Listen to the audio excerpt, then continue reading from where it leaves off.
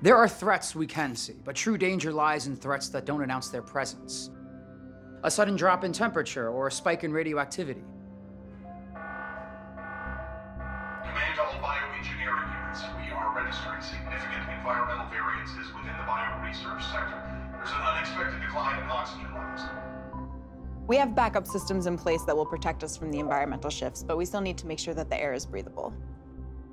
Whether it's due to maximizing farming and food production, or surveying in inhospitable locales, tracking the purity of our breathable air is vital in the future and today.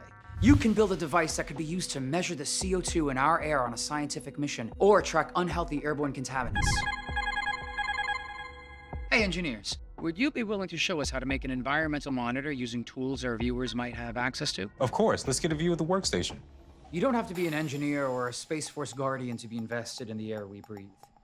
Here's what you need to start as a citizen scientist. A single board computer, such as the Raspberry Pi, that will serve as the central processing unit. A handful of sensors that measure the different types of air quality. The ones we have here can detect particle count, CO2, temperature, and humidity. You don't necessarily have to have all of them, but we wanted to provide the full set of options. A 5-volt power supply that's big enough to power both the computer and all of the sensors. A small screen to display the graphed sensor data. The necessary software, which we will link to later in the video.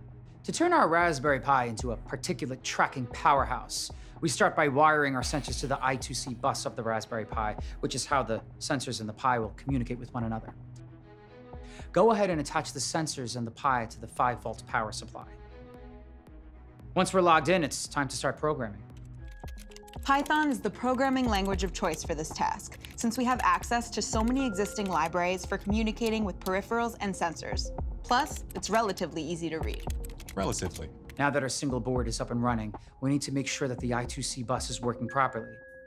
To do this, we run a Python script that searches the I2C bus for devices, and if it gets a response, it will give you the address of that device. If we see all of our sensors, we're good to go. Now we need to get the sensor data from our devices. Here we provided a small library to interface with the sensors in the easiest way possible.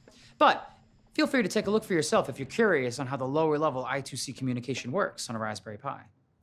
Now that we can get sensor data, we can log it to a file, graph it, set up alerts based on threshold values, and many more options. Today, we'll just focus on displaying a graph that represents the readings from all sensors for the past hour and changes the color of the graphs based on the values we set as warnings and critical. For instance, if the CO2 concentration goes above X, the graph will turn red to show that it's at unsafe levels.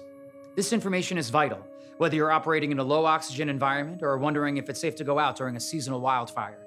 Let's see how our engineers' automatic backup systems are doing their job.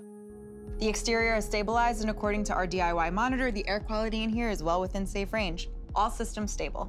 Well done. Ice cream to celebrate? Absolutely. Sweet. A little bit of technology can open up a universe of discovery. This data could be used to trigger air purifiers or open up vents to clear out particulates. Remember, the skills you're owning here are necessary for many jobs, but STEM abilities aren't just highly coveted. They're fun. Some gaze into space with awe and see only a void, but some look up and see nothing but possibilities. See you next time.